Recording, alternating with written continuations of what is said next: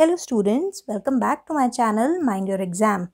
So in this video we will be studying the bipolar line coding scheme. So this is the next category after the unipolar and polar schemes, and now we are studying the bipolar, the third category of line coding.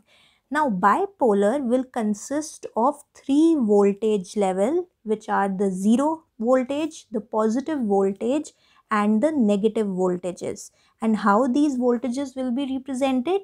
They will have two variations. The first is the AMI or alternate mark inversion, and the second is the pseudoternary.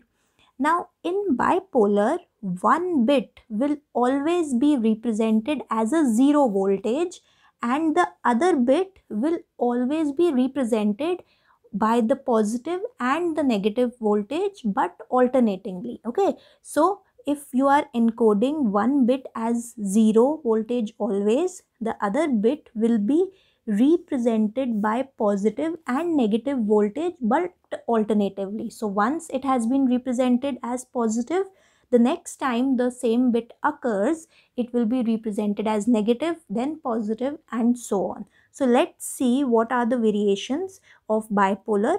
See, alternate mark inversion. Mark means 1. So alternate 1 means you have to use alternate voltages for bit 1.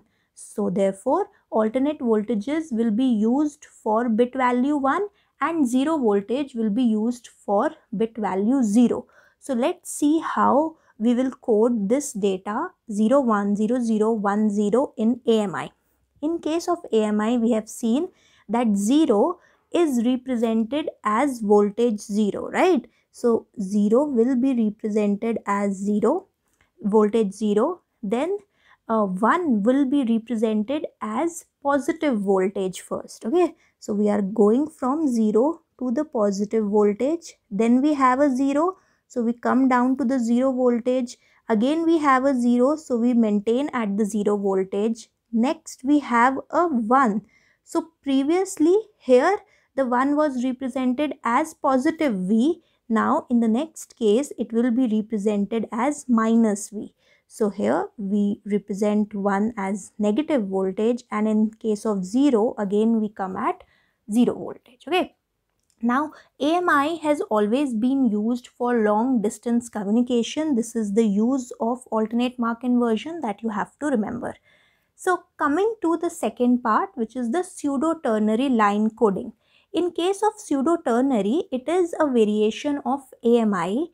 What actually happens here is that we use 0 voltage to represent 1, and alternatingly positive and negative voltages are used for representing bit 0. Okay, so here what will happen?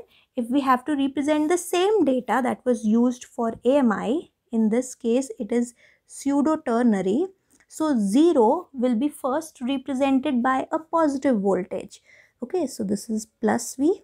We go from 0 to a positive voltage. Then the next is 1. So we go to a 0 voltage. In next the bit is 0. So this time we'll go to a negative voltage. Okay, this is minus V. Then the next bit is 0 again.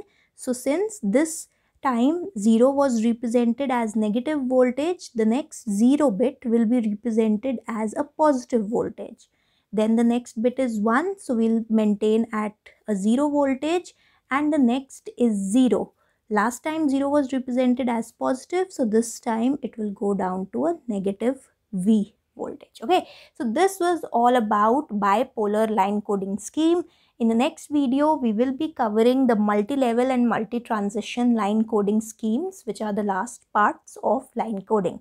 Thank you for watching. If you liked our video and understood this concept, please let us know in the comment section below. So stay tuned to our channel. Till we meet in the next video. Mind your exam.